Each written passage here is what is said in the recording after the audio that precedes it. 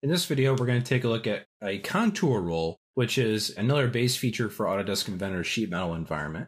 So I'm going to start another new sheet metal template here. I'm going to start another new sketch to create this base feature. Choose a plane to begin on. Now the contour roll has nuances similar to that of a revolved. You do have to have a center axis for it to roll around, and you can also adjust that through different settings of the command. So I'm going to begin by projecting one of my origin planes on the YZ axis. And I'm going to make that a center line. Format toggle there, just like I did with construction. And away from there now, I'm going to start creating a little bit of a shape here. Now I don't need to worry too much about adding in bends to this. So I'm basically going to create this kind of shape here for it. And I'll just throw a few dimensions on here real fast.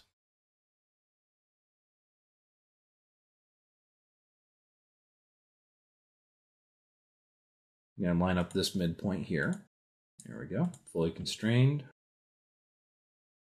Just missing the dimension on this piece down here. So I'll go ahead and finish my sketch there. Again, this is an open profile very similar to the contour flange. So when I go ahead and start this contour roll, which is up here on our create panel, we still have to pick our profile. I only have the one, so it pre-selected that.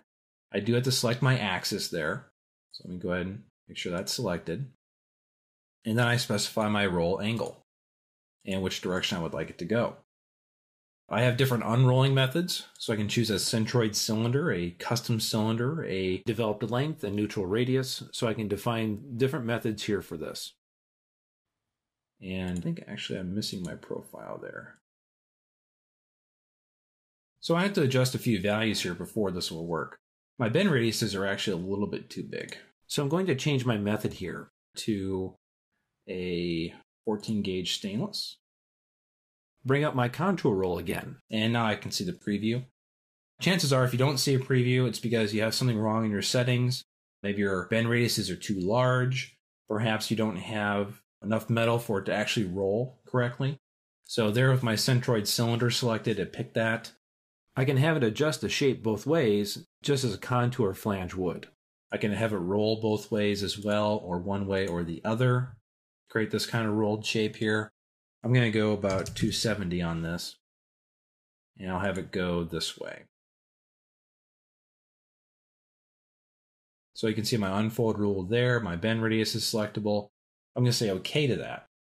This particular type of contour roll here, this particular type of feature is a little bit unique because the way that it calculates it is different than how Inventor calculates other things.